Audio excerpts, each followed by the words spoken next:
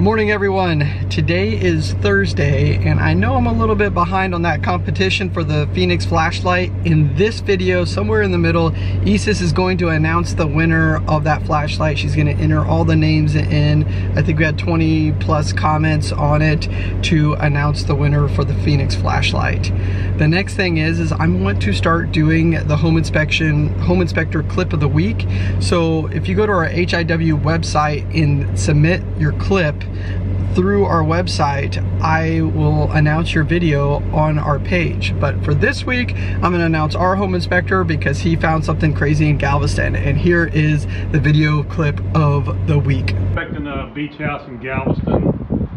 This is your gray water out of the sinks coming to the drain. Of course, your sewer and septic tank is over there.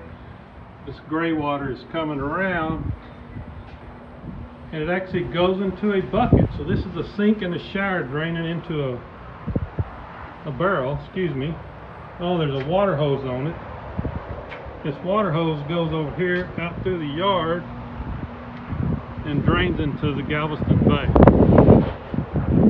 That is definitely a violation. Alright, so I'm going to start this day. Today is a 1980s property. It's a little townhouse or condo style unit where they're attached together. Of course, we're going to find things on a 1980s property. I'll just walk you through everything I found on this one.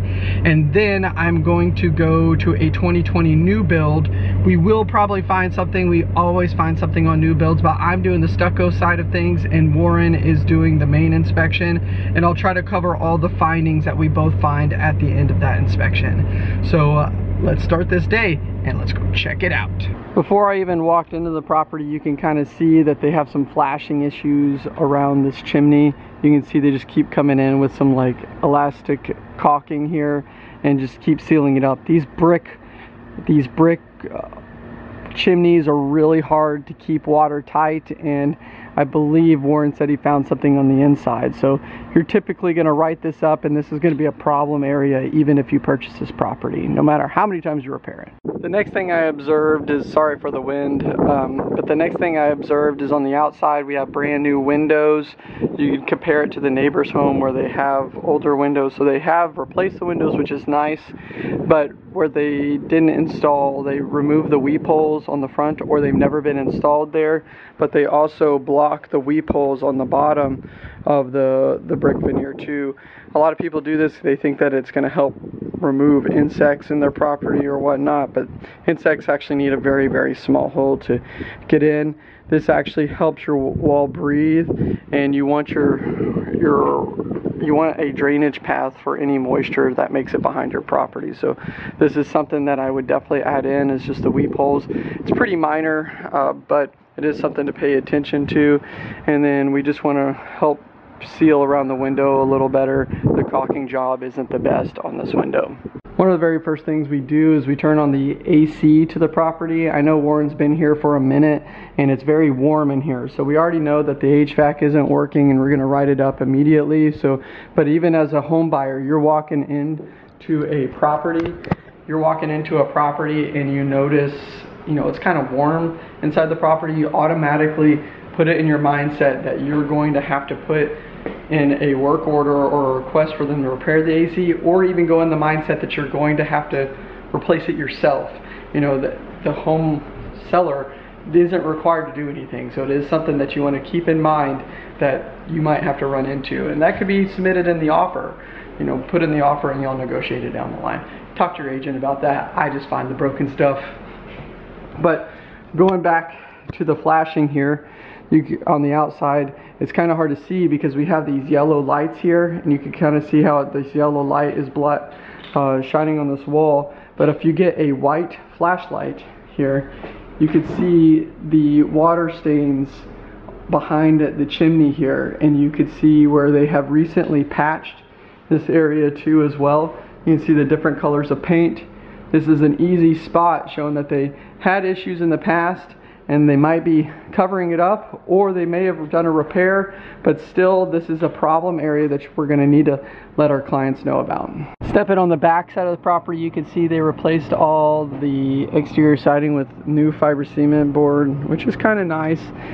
They just want to add in some sealant around some of the fixtures, but also something that kind of raises alarms is there is foam underneath the fiber cement board, and you actually need a clearance of 2 inches from hard surfaces with fiber cement board. So you want to try to figure out why this might be there. They might have just done it on an amateur move, but you want to make sure you pay special attention on the inside just in case they have any water penetration issues. My guess is they just installed it like that because you have a nice overhang and you have a nice slope to the grade. This might be from future high waters in the Houston area. I meant previous high waters, not future high waters.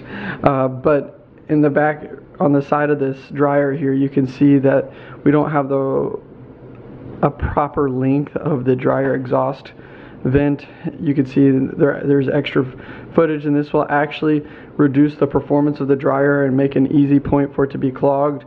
You can just cut these down and have a more direct link for the dryer lint.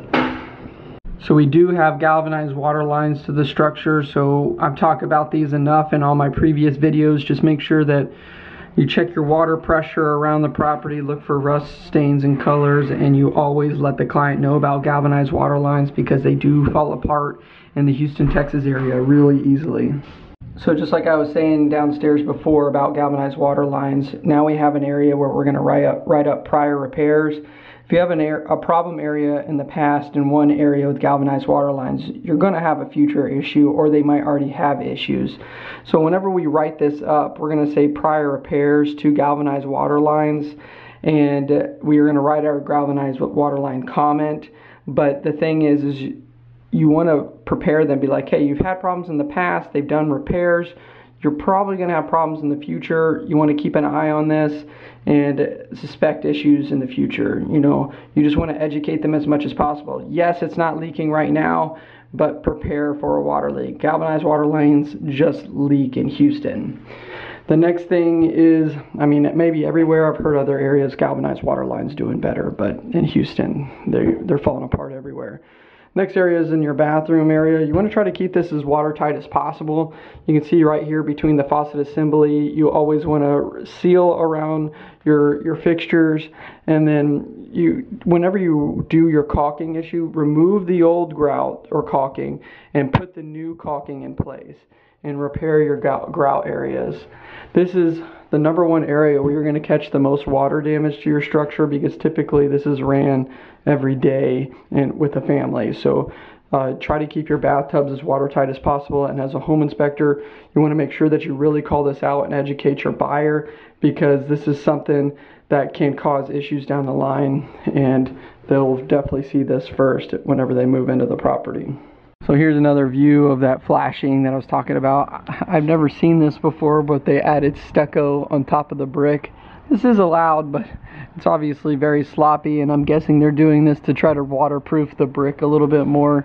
And you can see there's no cricket behind this chimney. Obviously the rules have changed since 1980s, but you can tell that they've had quite a bit of issues with this chimney here, this brick chimney. You got all kinds of grout improvements, caulking laying everywhere, paint, stucco. So this is obviously a problem area that they've tried to repair several times unsuccessfully.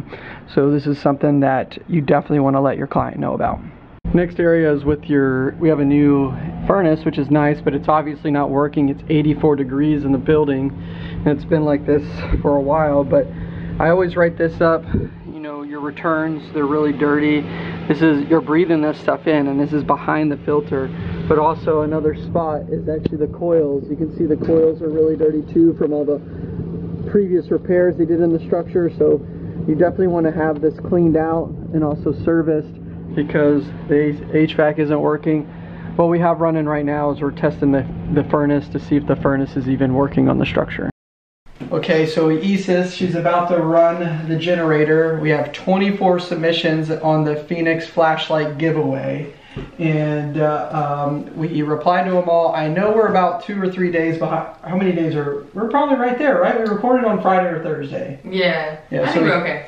So we did a YouTube video, and some people got extra time. So. Yeah, we did a YouTube video, and we said 2 weeks from that YouTube video, you had 2 weeks to comment, and whoever left them the comments, you can have a chance to win the Phoenix flashlight, and we'll ship it to the winner. Yeah. So, all right, start. All right, who are we gonna get? We have Jackson. I don't know how to say her last name, but he's been following us forever. Green. Jackson with Jackson Home Inspections. You won the flashlight, and I'm glad you kind of won because I know where you live. Not to be creepy. So we're gonna send the flashlight to Jackson, and we're gonna do it again. We're gonna pick another tool here in the future. All right, thanks guys. Catch us on the next one. All right, we made it to the new build. We got all the hot water. We like to run all the hot water first when we go through to make sure there's hot water on all the fixtures. We will load test this shower pan to make sure it holds water. And yeah, so we're starting on the 2020. The strategy I came up with this new build is I showed up and it only had stucco on one side. It looked pretty clean. So what I told them is I'm not going to charge them for the stucco inspection. I'm going to remove that fee off of the home inspection. And then I told them to contact me right before their 1-year warranty ends, and I'll come out and test it then. Because even if I did drill through the stucco, which is not, I really don't recommend that on brand new builds, I might not get anything. There's a very high chance I might not get anything. So I've told them that we're going to reschedule this down the line, probably 11 months from now, and we could even put it on the schedule now if you wanted to pay for it. So let's keep going. As you see our first pass, as we go through, you can see all the exhaust fans, the lights on, all the doors are open throughout the structure. You can see mechanical exhaust fan. We like to leave the cabinets open. This is just for the first pass, and you can see where you ran the hot water in the bathtub, and closet doors open. And this is just a first pass of the property, just us setting up the inspection, get a general location and survey of everything, document any visible damage we have, and move on from there. You can see this stucco looks pretty good. It's 2 inches from hard surfaces, 4 to 6 inches from the grade. We have one little issue right here. Let me get my laser pointer. But right here, there's a little bit of a stucco missing. So, you know, this is the high water traffic area. So water can easily get in this point and travel down the whole wall. So we would definitely want them to repair that in that location. Our weep holes are there. Our weep screed is there. We also have weep screed along the base too as well. The fasteners around the balcony deck is sealed up real nice. But one area that I'm pretty concerned about, we saw it with the drone when we got it up, is in this location there is no kick-out flashing where the roof continues and it stops at the wall right there. You definitely want kick-out flashing right here because water can travel down this whole siding and rot out all the fiber cement board in this area. So this is a definite area that they want to repair before they moved in, and that's probably what we'll focus on most whenever we're talking to the client about this structure. You can also see they need some sealant around some of the fixtures. They need some better improve the sealant around the fixture. It is good to have a little hole at the base of the sealant, so if water does make it behind, it has a path to travel, but around the top and sides, you definitely want to have it sealed up. We have overhead flashing over the garage door, which is required to be there, and it looks good. We have overhead flashing above the windows too, and I actually like this overhang. It is a nice improvement. It keeps the water from running directly over these penetration points. I like that add-on from the builder. That's really nice. You know, windows are the #1 area where stucco leaks, and by that little overhang, it really reduces the amount of water that rolls across those windows, which is nice. Okay, when looking at the condenser, you want to make sure there's a shutoff and then there's an outlet, which is on the other side of Warren right there.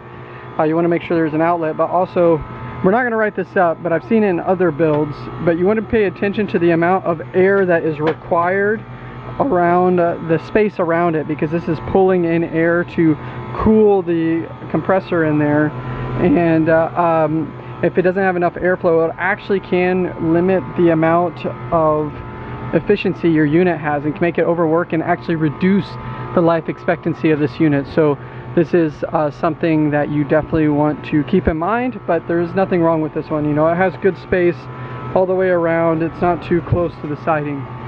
One thing that you do need to write up about Hardie is, it's actually in the Hardie manufacturer, but over these tops of wood trims, it's required to have overhead flashing on these wood trims right here. So easy call out. The same thing that they install over the windows right here, they need to install it over these trim pieces. They did cut it at an angle, but that's not what's by design. By design, it has to have the overhead flashing. On every property, we'll test out the water pressure on it. You want anywhere between 40 and 80 psi, either or. It could be too low or too high. You want to make sure you write it up. And then we'll identify where the main water shutoff is, and we like to take a picture of the gas to see if it's showing where the gas shutoff is, and then also show that it's bonded too as well. Okay, so we're going to end it there. I know I didn't find too much crazy stuff on this new build, but with this new build, you know, those little two things, you know, the hole in the stucco and then that lack of kickout flashing, by them getting that installed and getting it installed properly can save them thousands of dollars down the line, depending on how long they live here. So it is recommended to get the new build. Those little items will cause problems down the line, and the builder doesn't even know to fix it. What they like to say is, you can't see it from the ground, it's not a problem. Alright, so that's Chris with A Action. If y'all like these types of videos, please leave comments below. It helps give the channel traction. And then also write a comment what you want me to talk about. I get a lot of comments, people saying, you know, I like routines of this or this, but honestly, just if you watch these videos or just being in the field, that's where you're going to learn the most. And each situation is different. I can't recreate this situation on another new build, so just this experience alone is a lot. It speaks 1,000 words. So that's Chris with the Action. Please hit that like, subscribe button, and catch us on the next one. And I hope whoever won that flashlight enjoys it, and I plan on doing another tool giveaway in the future, so please stay tuned for the next one. Thanks guys, bye.